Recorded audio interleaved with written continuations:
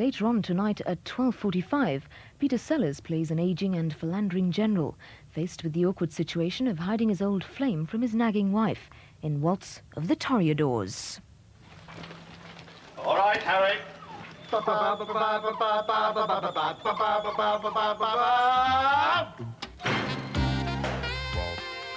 When a stumped rabbit is murdered, Lazarus and Dingwall are sent on the case. That was the film of Dwayne Blake, allegedly committing the alleged murder.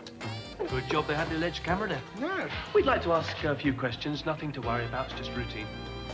Fire away. It's metaphorical, see. I meant it metaphorically.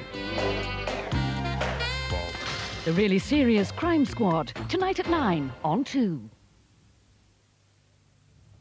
In 15 minutes, in a change to the published programme, Public Eye looks at the dilemma caused by the proposed deportation of Iraqis and Palestinians from Britain. First on BBC2, Julian Nundy of The Independent on Sunday looks back at the week's events that have been making the headlines. What the papers say. IRA scuds, 40 feet from killing cabinet. The war on our doorstep. They will not win.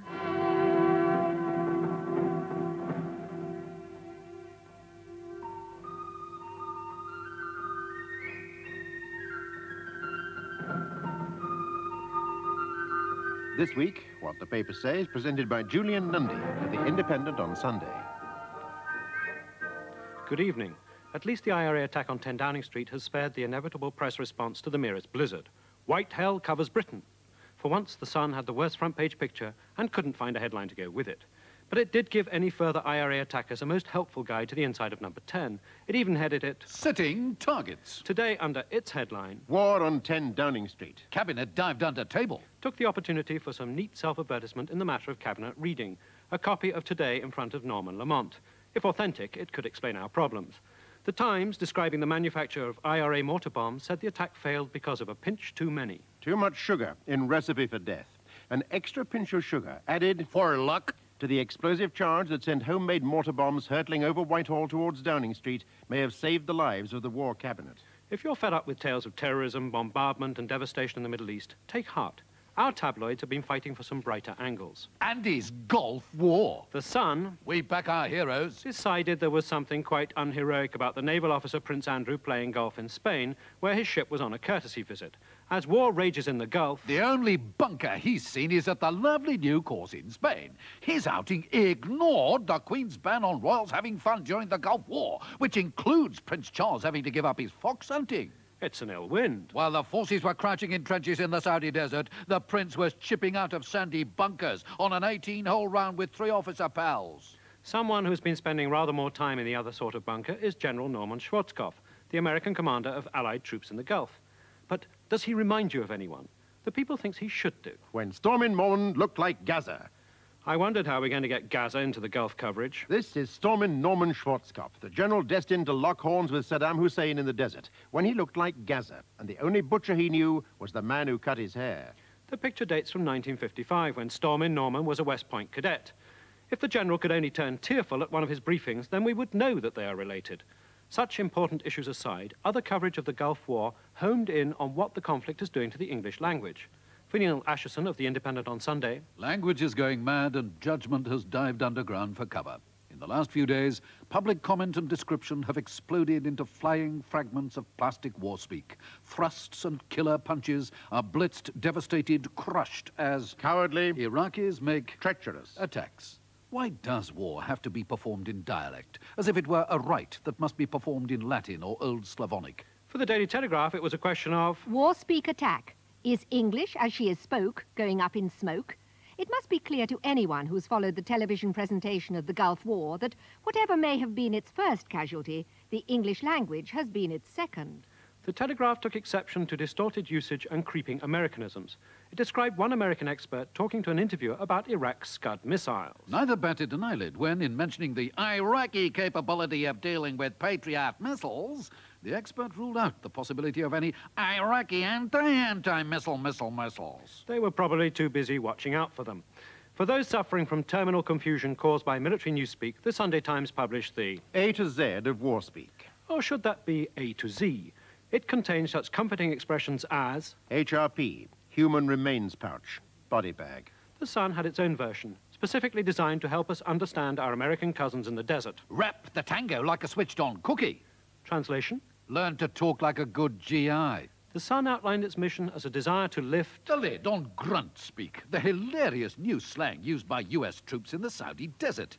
It contained such hilarity as... Elvis, dead. Fun aside, some of the tabloids seem to be becoming a little less gung-ho in their approach to the war and a little more sensitive to the victims on the other side.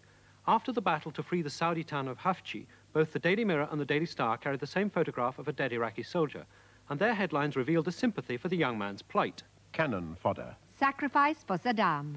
Until then, of course, much of the war coverage had come in endless repetition of military communiques and speculation about the next phase, nearly all of it shrouded in the incomprehensible vocabulary of our new military celebrities. The whole thing was a recipe for infighting amongst the media.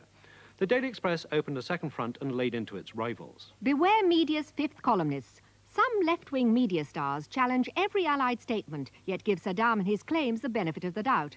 And despite the obvious successes of the Allies, some broadcasters and journalists seem determined to put the most discouraging gloss on events.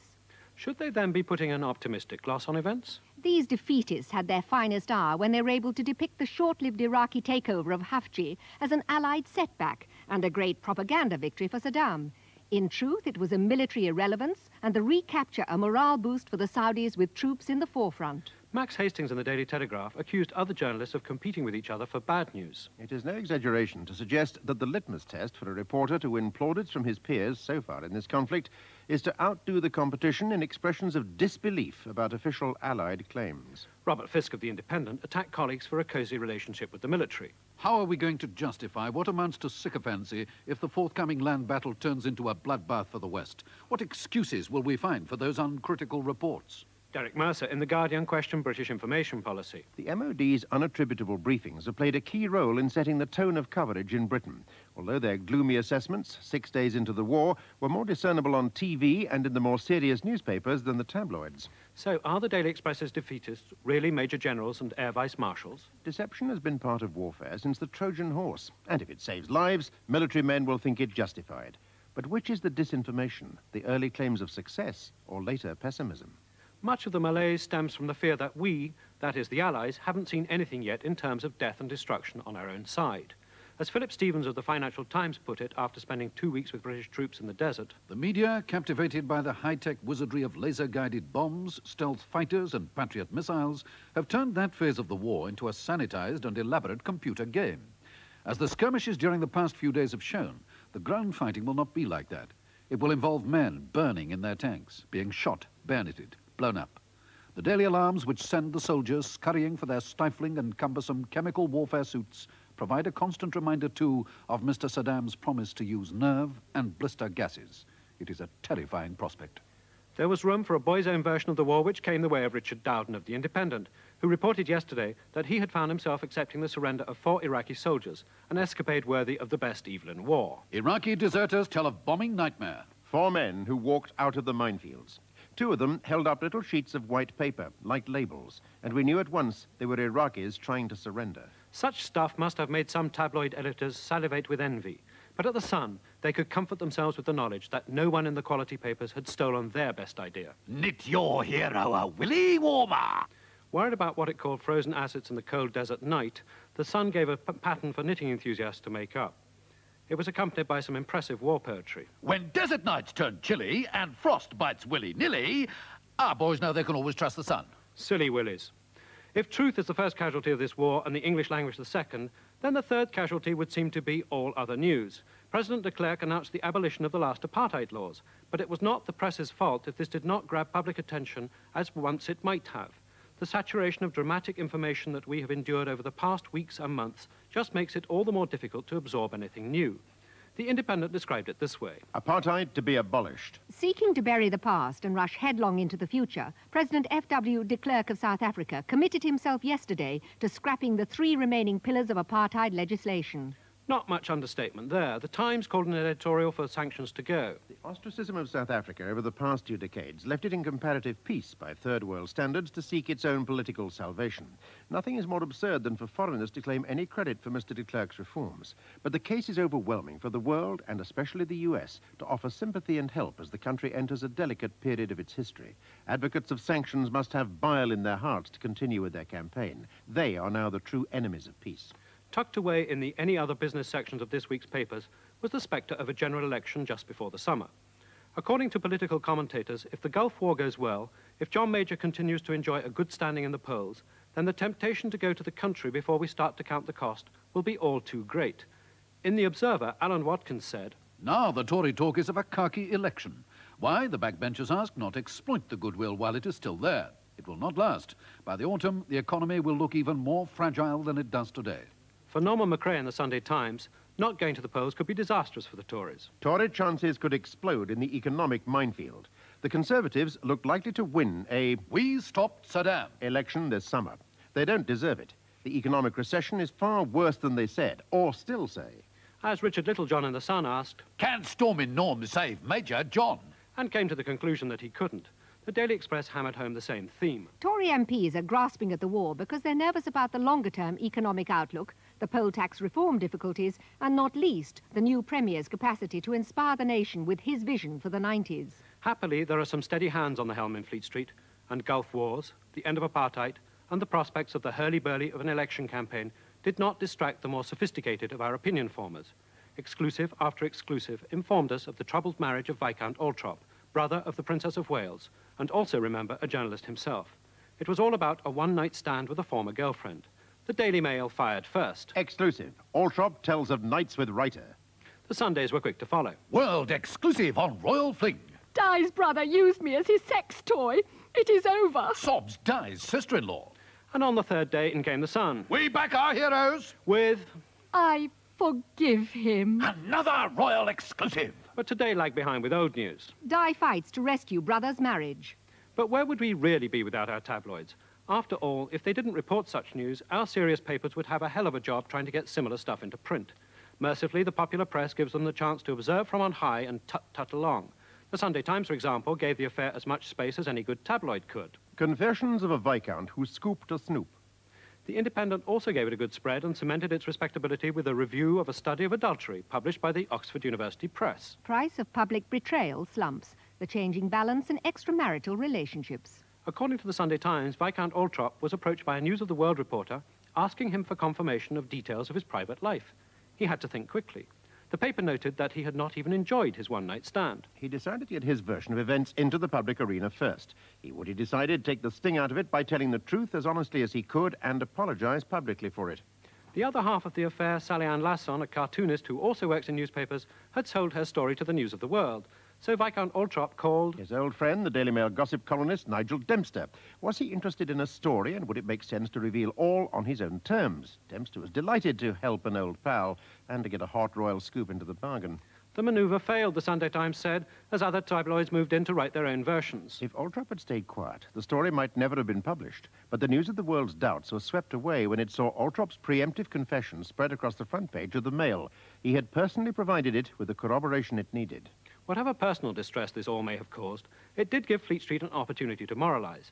And in the Daily Express, Jean Rook, the First Lady of Fleet Street, with her Diamante charm, took the chance to recall the Altrop's wedding day 18 months ago. The bags under the morose groom's eyes drooped lower than his bulldog jowls. Anne Boleyn, on her way to the scaffold, looked more lively than either of them. Richard Littlejohn in The Sun took the opportunity to draw an important social lesson. Upper crust bimbo Sally Ann Lasson slept with Princess Di's brother, Viscount Altrop. She decided to flog her kiss and sell memoirs to the News of the World. That is her prerogative, and Champagne Charlie's hard luck. Champagne Charlie should have known better, it seems. Littlejohn looked back to the golden age of roistering bucks. Aristocrats have always made ample use of mistresses and high-class call girls with whom discretion is assured. The Daily Star noted that Charlie Altrop, brother of our next queen, Princess Di, is not short of the odd million or two. All inherited, of course. Of course. Now Lord Champagne Charlie shamefacedly confesses to an affair just months after his wedding. As the saying goes... it's the rich what gets the pleasure. And Fleet Street didn't enjoy it at all. As Stormin Norman would say, that's bovine scatology. Good night. Norman holds me close to him. Norman kisses me in bed. Norman knows my heart belongs to him and only him. Oh, Norman, ooh, Norman, ooh, Norman, my love.